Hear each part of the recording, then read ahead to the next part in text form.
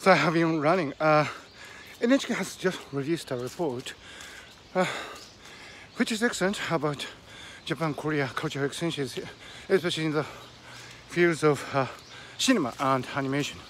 However, in the introduction to this otherwise excellent report, I refer to the political confrontation between the two countries, which I think is quite irrelevant when you talk about films and animations. Of course, there are some political disagreements between any two nations, between the United States and Canada, between England and the UK and France, but that has nothing to do with culture. I mean, in Japan, there are people who always complain about Korea, and they complain that Koreans are always complaining about Japanese.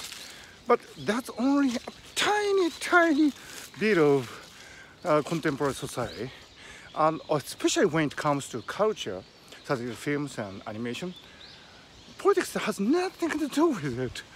It has nothing to do with it. Zero relevance.